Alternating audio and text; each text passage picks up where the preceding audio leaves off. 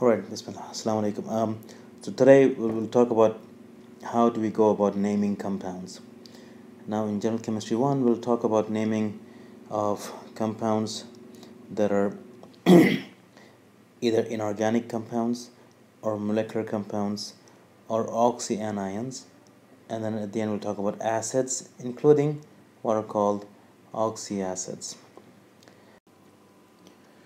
Alright, so if you're talking about ionic compounds, now we should know ionic compounds are compounds that are made up of metal and a non-metal. So an example of an ionic compound would be sodium chloride. Now when we write sodium chloride, we know we write it as NaCl.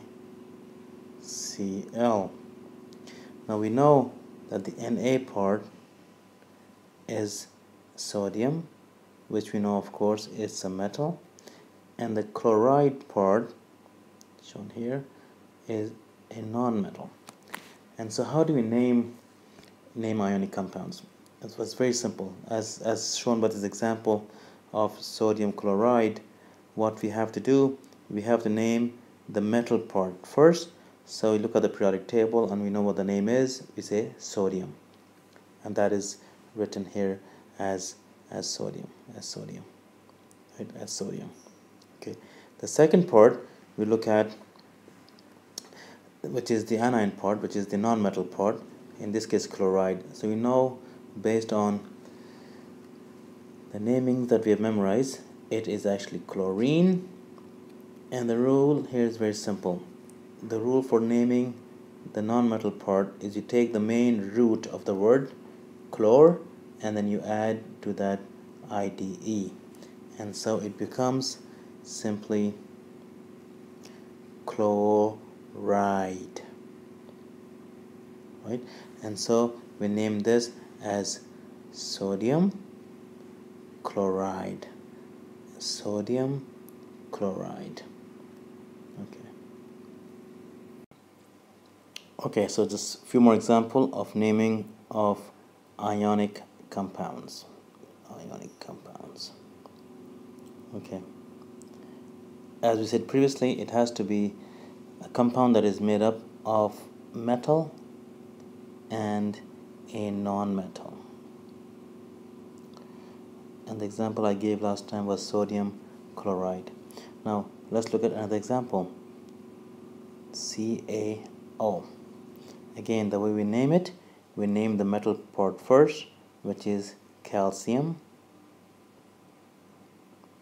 and then we have to name the non-metal part, which in this case we know is the element oxygen.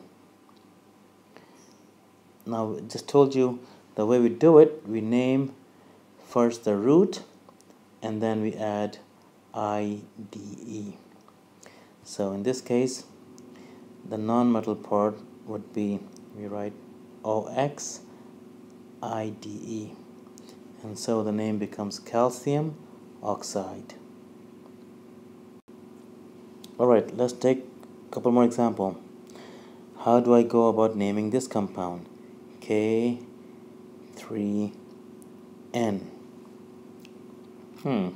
Well, again, the rule is very simple. You first name the metal part, where in this case, which is potassium, and then you look at the non-metal part. Again, we know this element is nitrogen, and based on the rule we just talked about, the rule to name the non-metal part of an ionic compound is very simple. So this is the metal part and this is the non-metal part. The way we name it, we write the element, we take the root word, and then to that root word we add the word IDE. So it's potassium nitride. Potassium nitride. And please note, we do not worry about these subscripts here. We don't say potassium trinitride or tripotassium nitride or potassium 3 nitride. No, there is no mono-di-tri that we use in ionic compounds, right? So no mono or di and tri, etc. Right? None of that. Just simply we name it as potassium nitride. Potassium nitride. So okay, so we just talked about that in naming of ionic compounds. We do not use mono, di, tri, etc. and so on and so forth, right?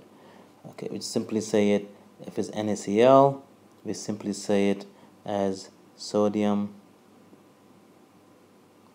chloride, right? So if it is, for example, you know, Mg3N2, we would name this as simply as magnesium as the first metal part, magnesium, and then the nitrogen here becomes nitride, right? Again, please note we do not say mono, di, tri, and so on and so forth. Now there is a small exception. If the metal part of ionic compound, if the metal is a transition element. Now transition elements are elements that are found in the periodic table in the D block, right? So we call them the D block elements. The D block elements, right? So if the metal is a transition element, then we have a different set of rules. So here's an example. For example, if I give the example of Fe, which is iron, right? Fe2O3. Now here the rule would be very simple. You name iron as it is iron, and then this part is oxygen, you say oxide, right? But we just said that if iron is a transition element, if this guy here is a transition element and iron is a transition element, in this case you have to mention what is the oxidation state of this guy. So what is the oxidation state of iron? Now if you look here, the oxidation state of iron is basically this guy here, and the oxidation state of oxygen is basically 2.